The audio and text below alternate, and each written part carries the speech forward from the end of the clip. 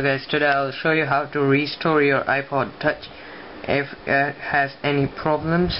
And so, first of all, you need to do is put your iPod in DFU mode like this. Make sure it is connected to your laptop or your PC. Yeah, it is connected. And then when you put in DFU mode, it will be totally blank and iTunes will pop up like this. So if it pops up, say OK. Yeah, OK. You need to download firmware for it, and after doing this you need to do a thing like click restore while holding the shift button. So it's like, or the shift key, so it's like this. As you can see this, hold the shift key here, yeah, and then click restore.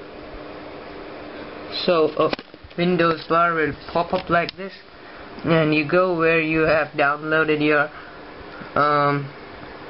your firmwares right here. As you can see, I'm restoring it to 3.0. This one, 3.0. yeah, and so double click on it, and yeah, it will start restoring, and I will be back as it is done. Okay, so now it's restoring.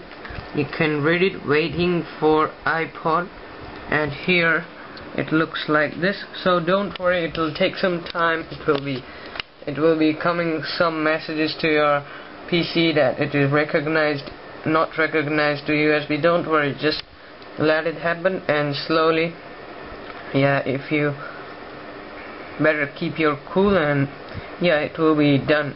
Just wait, okay, and have patience.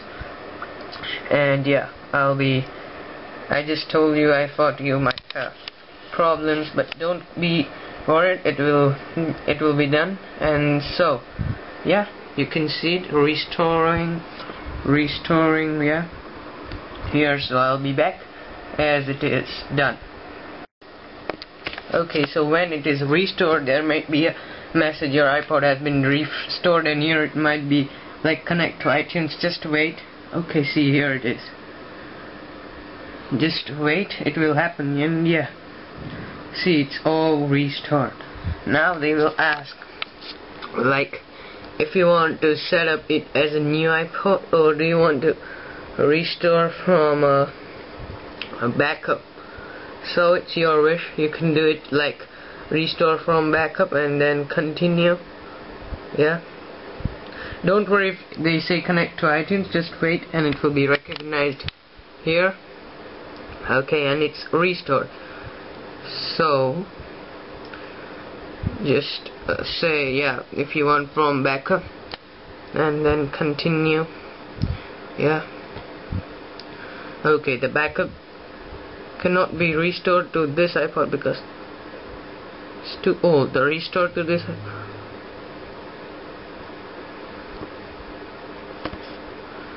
So sometimes it may happen like I had it 3.1.2, and I did the 3 say okay, if you are having the same problem, and set it up as a new iPod.